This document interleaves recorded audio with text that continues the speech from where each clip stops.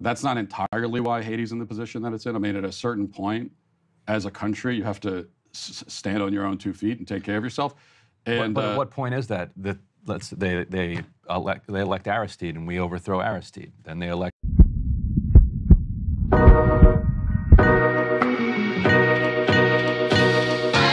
I would assume that if you're going to go on somebody's show where you know that someone might give you some pushback during this interview, you would do your due diligence to make sure that you're at least up to date on the facts, to make sure that you're up to date on the people that you're talking about, and to make sure that you're up to date on the questions and the content that you're going to be answering. Maybe I'm giving a little bit too much credit, but Matt Walsh was on the Counterpoints show. Nobody thinks that it will benefit America to become more like Haiti.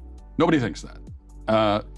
Or I would challenge anyone, if they do think that, to explain how that's the case. During this interview, they were discussing the situation with the Haitian migrants located in Springfield. And Matt Walsh, right on cue, starts discussing Haiti in general and the ordeal that's been going on there, saying basically they've done nothing to build themselves up. And they are the very people telling the black man that he ought to lift himself by his own bootstraps.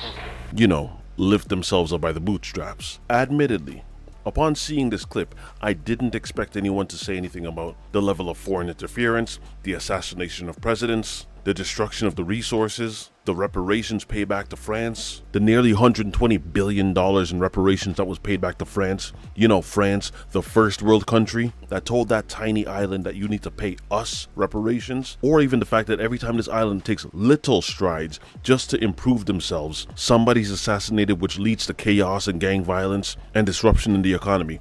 I didn't expect any of that. But thankfully, someone on that team in Counterpoints actually knew what they were talking about and decided to push back at Matt Walsh. Take a look. Nobody thinks that it will benefit America to become more like Haiti. Nobody thinks that.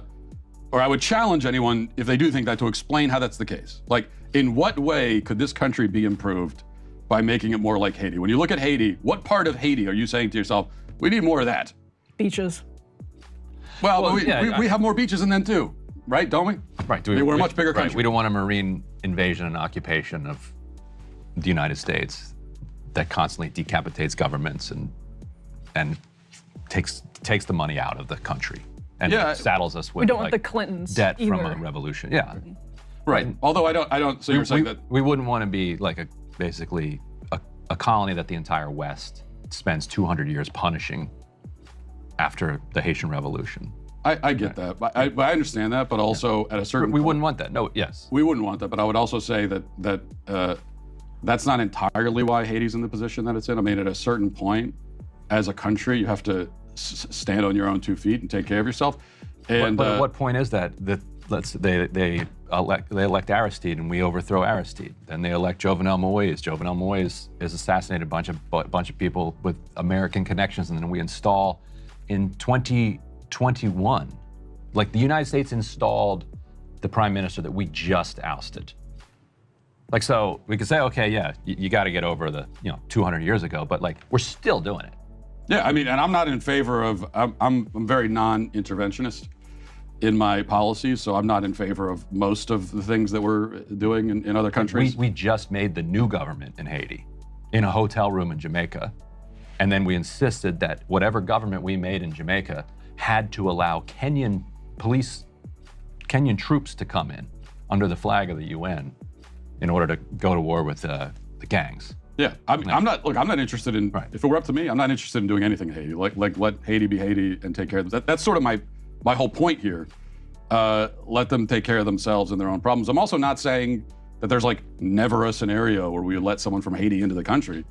It doesn't have to just be about Haiti, but when you're throwing open the gates and just inviting anyone, in particular, the third world. I guess your assumption there was that it is Haitian people that are creating the conditions on Haiti, and that if the Haitian people come to Springfield, they will recreate the conditions but I don't think you Haiti in Springfield, whereas what I'm saying is that it's actually the U.S. that has largely. These are the people that throw stones, hide their hand, and then criticize you for living in a house with a broken window. Matt Walsh just wants to let Haiti be Haiti. That's the problem. Haiti's never had a chance to just be Haiti. No due diligence done whatsoever in just knowing basic facts. All it is was just talking points that he thought he was just going to get away with. But thankfully, this guy knew what he was saying. Listen, let me know what it is that y'all think. Do you think Matt Walsh got trounced? Do you think, no, this guy's absolutely wrong in the facts? Haiti just needs to get their act together. Whatever your thoughts are, leave them in the comment section. If you enjoyed this video, don't forget to drop a like, and I will see you guys again on the next one. Be easy, y'all. So I'm not in favor of most of the things that we're doing in other countries. We just made the new government in Haiti in a hotel room in Jamaica.